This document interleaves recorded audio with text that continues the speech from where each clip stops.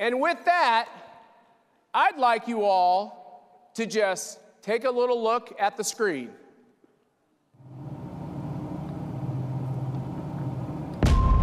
Crime is surging.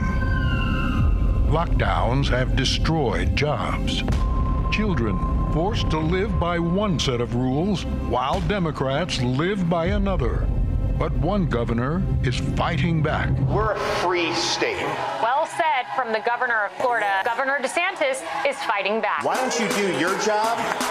And until you do that, I don't want to hear a blip. If you are trying to lock people down, I am standing in your way. Standing up to Washington. We have a responsibility to fight back. Standing up to liberal media. Fake narrative.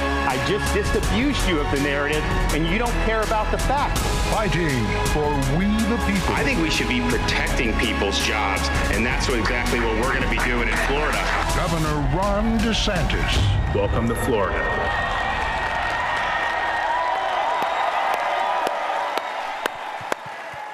Please give a warm Florida welcome to the governor of Florida, Ron DeSantis.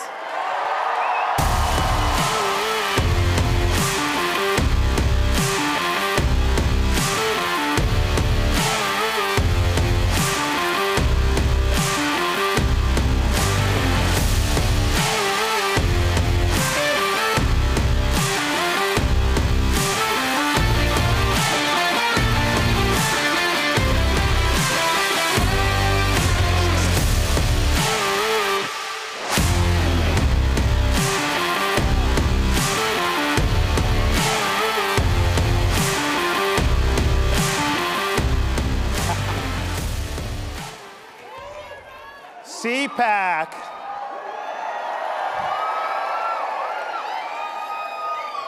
Let me welcome you to the freest state in these United States.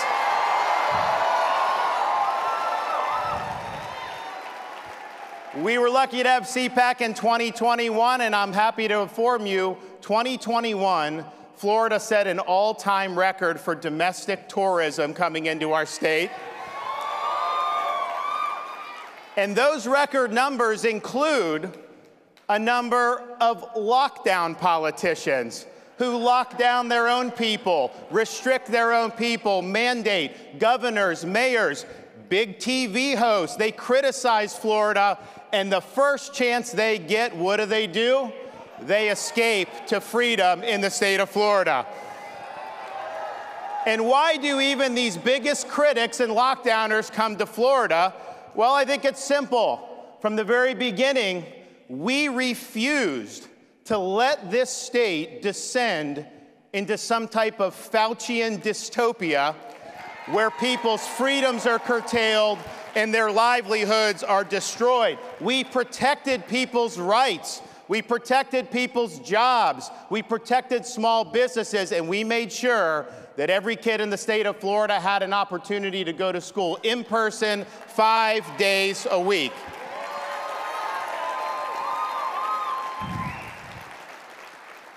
In Florida, we reject the biomedical security state, which erodes liberty, harms livelihoods, and divides our society. And we not only reject it if it's government, we have done things like ban vaccine passports and mandates. Because it's unacceptable to simply subcontract out Fauciism to big companies. So we've stood for freedom across the board, and the result has been Florida has defeated Fauciism. Freedom has prevailed in the Sunshine State.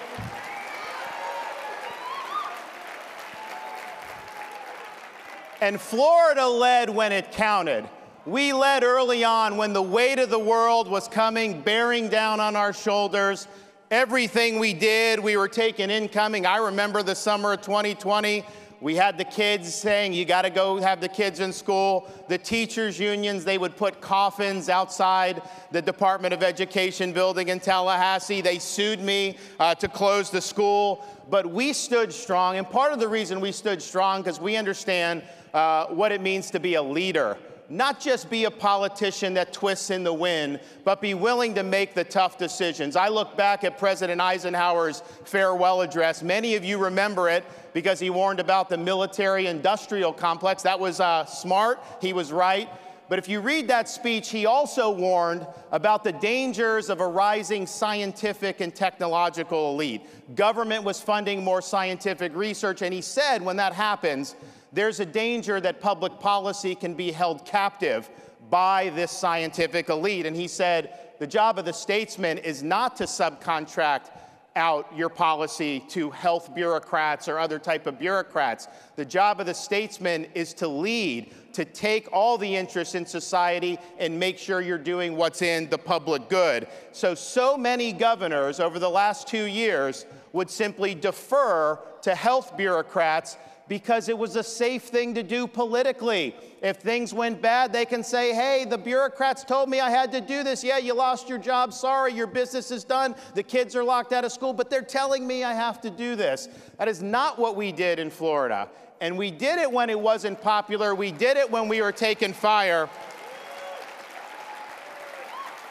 And we did it because my duty is to stand up and protect the freedoms and the jobs of the people I represent. And if that puts me in political jeopardy, then so be it. I will stand with them. I'm not going to try to protect my own hide.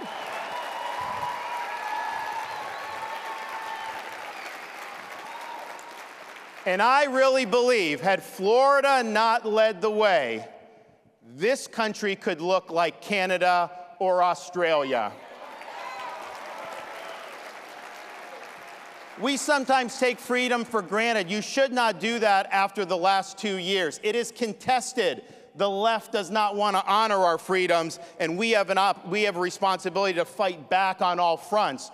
People are coming to Florida because they want freedom. Even our critics are doing it, but I can tell you there's one fella that just hates Florida, and his name is Joe Biden. He's always criticizing us. Always trying to take pot shots at Florida. He does things like take our medication. He stiffs storm victims of relief just because he doesn't like the governor. He doesn't like Florida, and he doesn't like me because we stand up to him. That's why he doesn't like us.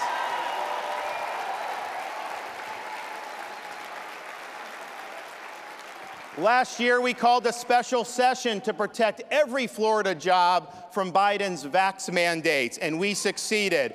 We've sent people to the Texas border and are suing Biden over his catch and release policy because he is not following the Constitution by letting our borders be overrun. We stand up against the weak on crime policies that is ravaging cities all across the country and what he supports, and we are standing against his reckless fiscal policies where they've printed trillions of dollars, and now we have rampant Bidenflation. The inflation is because of his policies, and we're not going to let anyone forget that. So all told, he's had the worst first year of any president since the 1800s. And as Biden flounders, Florida is leading on issue after issue.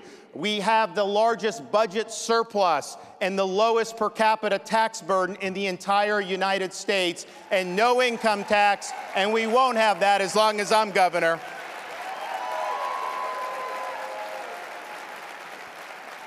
When I became governor, Florida had the most liberal state Supreme Court in the country. I've replaced 3 liberal justices with conservative justices. We now have the most conservative Supreme Court in the country. Since I became governor, we've banned sanctuary cities in the state of Florida. And we are in the process of getting money from the legislature so that if Biden is dumping illegal aliens into Florida from the southern border, I'm rerouting them to Delaware.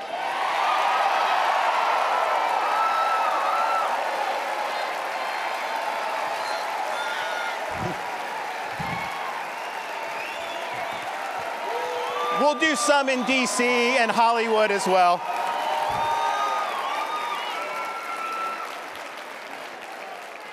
Florida leads the nation in school choice, and we have liberated hundreds of thousands of young kids who are living in poverty to get an education and make the most of life's opportunities. We in Florida were one of the first states to stand up and protect women's athletics. We're not going to let our young girls and our women athletes have opportunities denied for them because of ideology and political correctness. We were the first big state to legislate against big tech censorship because they want to silence us, they want to deplatform us, and we cannot have a free society if most of the speech in this country is controlled by a handful of left-wing oligarchs in Silicon Valley.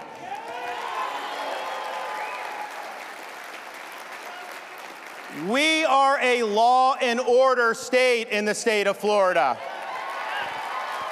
We reject weak on crime policies. We reject Soros-funded prosecutors. And we have said, after the 2020 summer riots, we called up the National Guard here immediately. We had law enforcement. We said we are not letting Florida cities burn down, and we didn't. But we've also since then signed the strongest anti-rioting legislation in the country,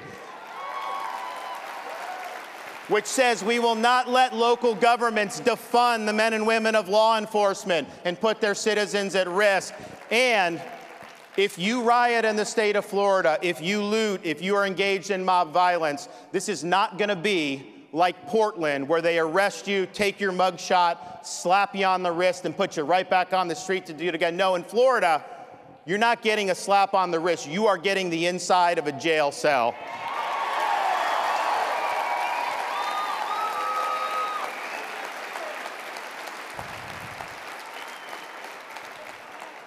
Because we will not spend taxpayer money to teach our kids to hate our country or to hate each other, we have banned CRT in K-12 education.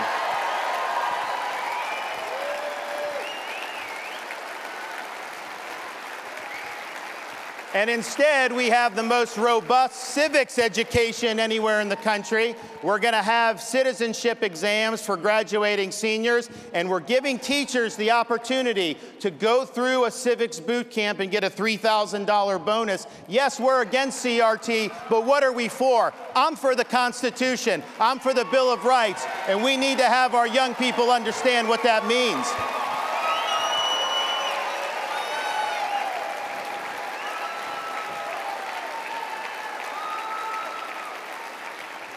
Because the rule of law is paramount, Florida has done more than any other state in the country to ensure the integrity of our elections. One of the first things I did when I became governor back in 2019, when people weren't talking about election integrity, was accept the resignation of the Broward County Supervisor of Election and remove the supervisor from Palm Beach County. We didn't change the rules when COVID came. We followed the law. We counted 99% of the ballots by midnight on election night. It was transparent. It was fair. We did a good job. But we also understood there were a lot of shenanigans in other parts of the country. So last year, I signed legislation banning ballot harvesting in the state of Florida, banning mass mail balloting, unsolicited mail ballots in the state of Florida, and maybe most important, we have banned Zuckerbucks in the state of Florida. We're not going to let a tech titan commandeer the machinery of our elections by pouring hundreds of millions of dollars in for partisan purposes. That will not happen in the state of Florida, and we are doing even more this year. Now, people are coming to Florida, yes, to visit, but also just picking up and moving. We have led the nation in net in-migration since COVID started. But I can tell you, this is not just because we have lower taxes, because we've always had lower taxes. These are people who are fleeing leftist governments in this country and even around the world. People will sometimes ask me, Governor, all these people are moving here from blue states. Are they just going to vote the same way and make our state a blue state basket case like the states they came from? Well, when I got elected governor in 2018, there were almost 300,000 more registered Democrats in the state of Florida than Republicans. And Florida has never had more registered Republicans than Democrats in our history of our state. Today, standing here in February of 2022, there are 82,000 more Republicans registered in the state of Florida than Democrats.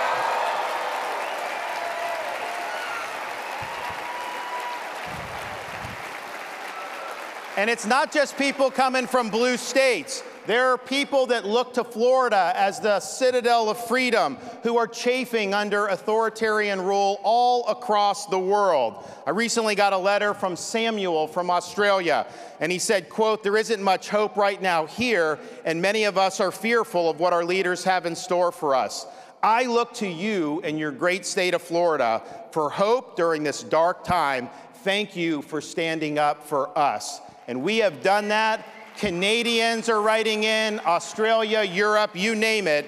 And I think they understand what the stakes are, and they look to us of what protecting freedoms a lot means. And I think about what the left's trying to do. I got into politics about 10 years ago. I ran for Congress. I had never been involved. And my mission was largely to stop Barack Obama, who was president at the time.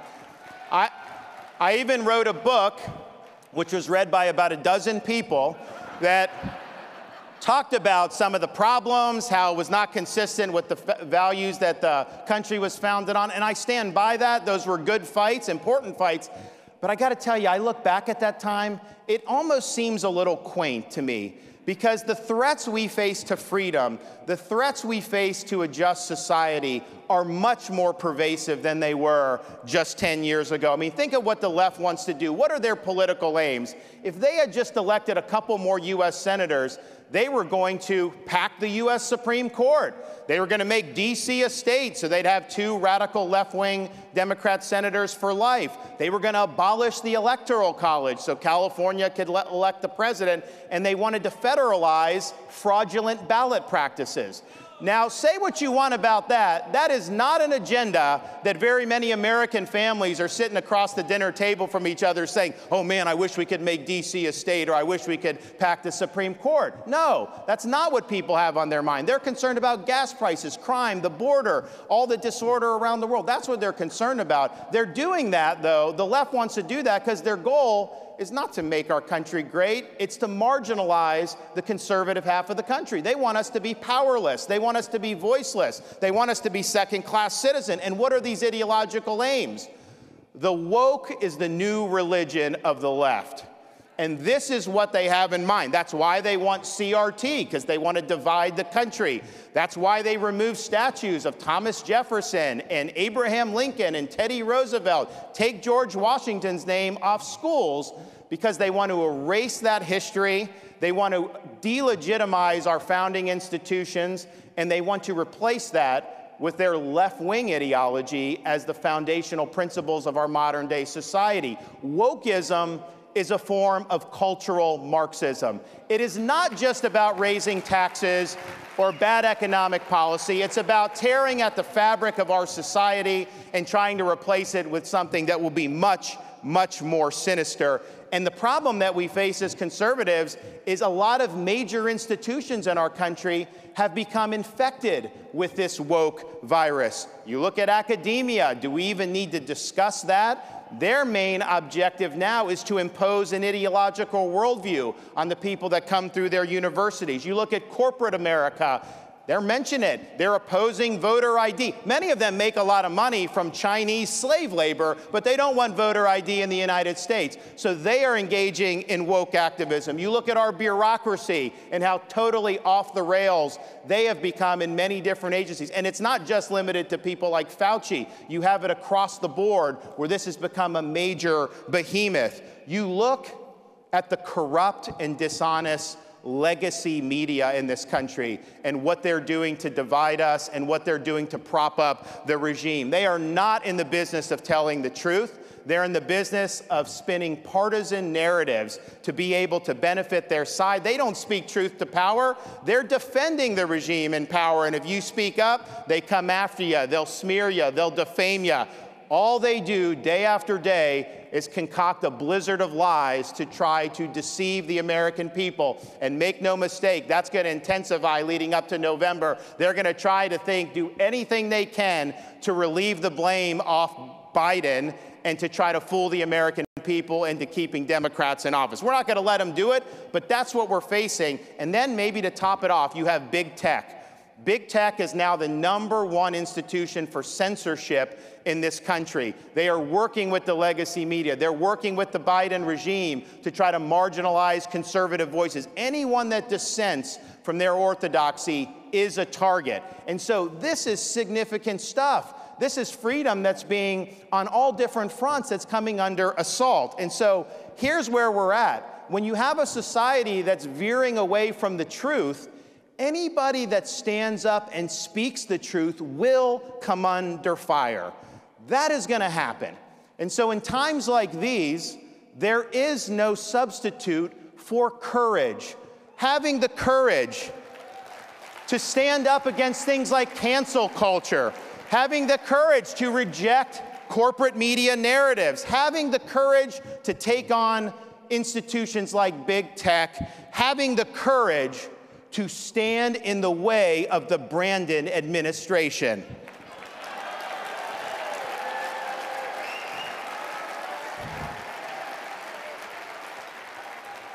So we have an opportunity to make 2022 the year that America fought back. We're going to lead the charge here in Florida, but we need people all over the country to be willing to put on that full armor of God, to stand firm against the left's schemes. You'll be met with flaming arrows, but the shield of faith will stop them. You will emerge victorious. And so I can tell you this, in Florida, we will be standing our ground. We'll be holding that line. We are not going to back down. We've accomplished more in this state than anyone thought possible, but I can tell you this, we have only begun to fight. Thank you all. God bless you. Appreciate you.